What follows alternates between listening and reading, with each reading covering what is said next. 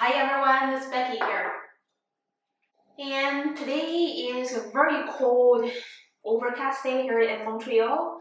And I'm just trying to stay warm just by staying at home, having a cup of hot chocolate. Now it is 2:30 in the afternoon and it's already kind of getting dark outside already. So here's my bag of bagels, my hot chocolate. So I use very minimal amount of tools to sketch anytime, anywhere. So one watercolor palette, and I also have like a makeup bag with a towel for cleaning my water brushes, 2 water brushes for painting watercolors, and just 1 fine liner pen to draw at a time.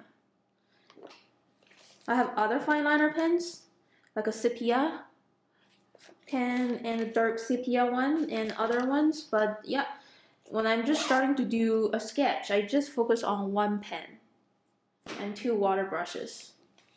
So this is my current art journal and I've been working on it for, let's see, I started on October the 10th. Today is November the 15th, so it's 1 month now. So I'm gonna work on this page.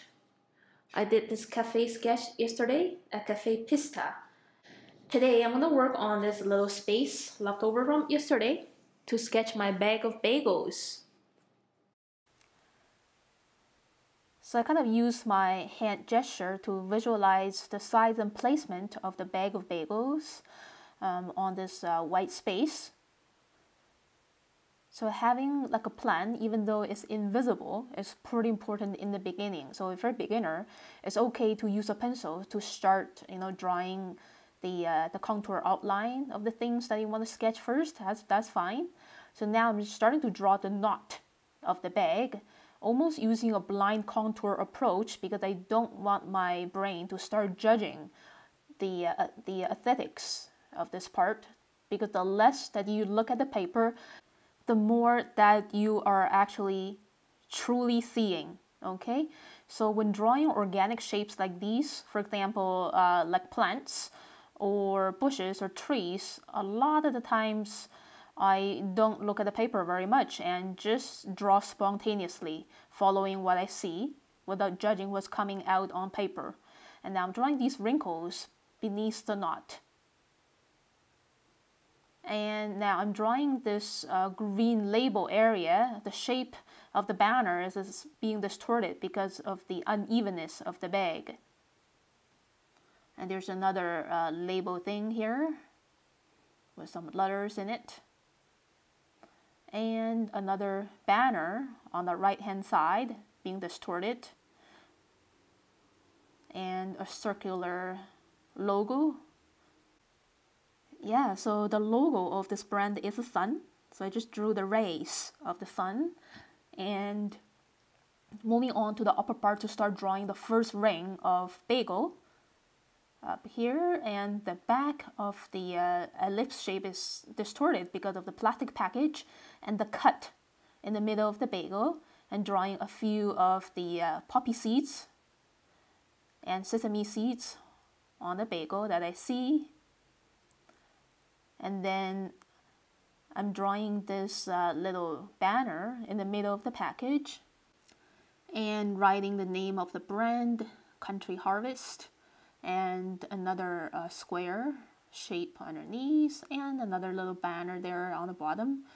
And these shapes are so much fun to draw because of the distortion due to the unevenness of the plastic package and the name of the product that gives the identity to this package.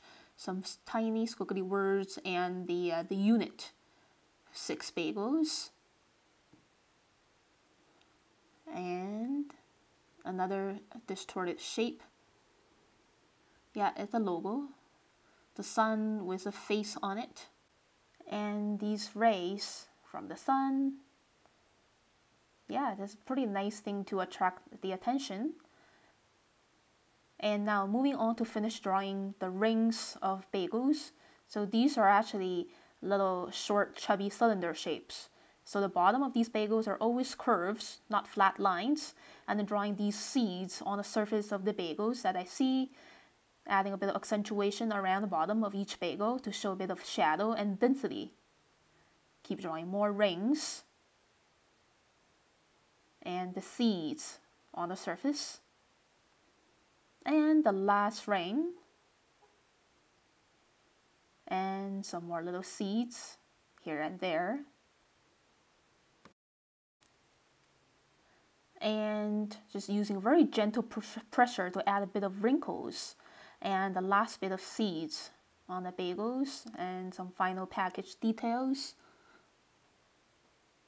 Yeah, some more seeds scattering around on the bottom of the package. Adding some final polish with the drawing, accentuation around some of the wrinkles that are deeper lines as I observe. And that's very much it for the drawing. Now I'm just writing down the time and the little note. So this is part of our journaling that you can write down the time and the date and the little note. Moving on, I'm ready to paint watercolors. So just wetting the whole area first with a bit of clear water by squeezing my large tip Holbein brand water brush.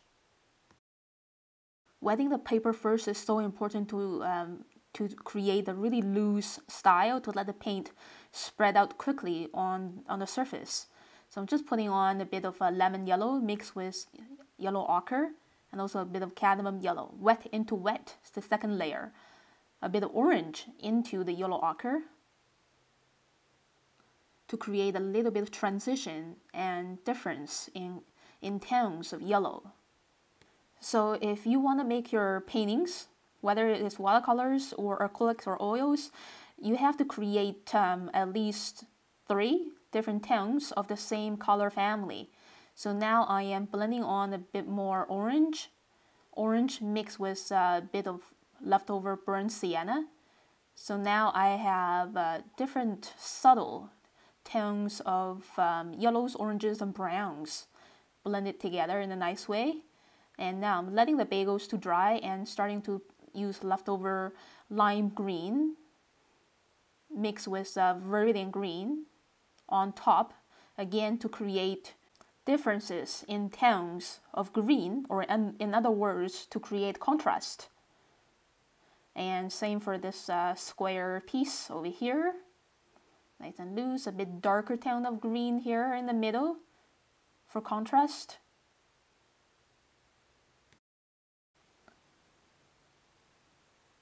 Okay, and now I am painting these lemon yellow colors for the logo, for bits of pieces of shapes here and there on the package. So yeah, these are just for fun.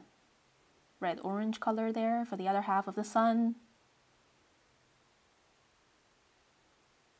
And grabbing a little bit of raw umber to paint this part of the package design and leaving little gaps of white in the middle to show highlights of the plastic bag. And now I'm painting these tiny areas of transparent package using a smaller brush and also less watery. So it's very important when you're painting a small area to switch to a medium or small brush. Yeah, so I mix my own light gray with ultramarine blue, bit of royal purple, and a tiny bit of green diluted. Yeah, first layer for the plastic package is very important to keep this gray very much diluted, and then gradually adding another slightly darker tone by mixing less water into it. Just a little bit around the edge of the bagels where they have a bit of shadow on the package. And just grabbing some more leftover gray or darker tone around the knot area, and that's it. The key to painting a plastic package is not to overpaint, just to keep it simple with like 2 layers. And painting the reflection of the bagels with a leftover yellow orange, and then the color of the shadow with blue, green, and a bit of royal purple, pretty intense around the very bottom.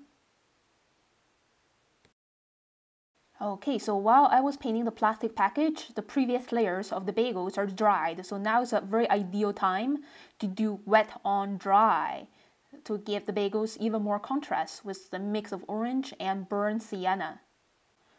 So sometimes when adding another layer on top for even more contrast, we have to wait for the previous layers to be almost dried. Otherwise, your new layer is going to get absorbed by the wet paint. And now an even darker brown. So you can mix a bit of blue into burnt sienna to make the brown even more intense into a sepia color and an even more shadow color with less water. That's it. Here is the look of my finished little sketch. It took me about like 15 minutes or so. So thank you so much for watching this video, everyone. If you like it, please click like and leave me a comment below. Subscribe to my channel for weekly updates. See you very soon next time, everyone. Have a great day.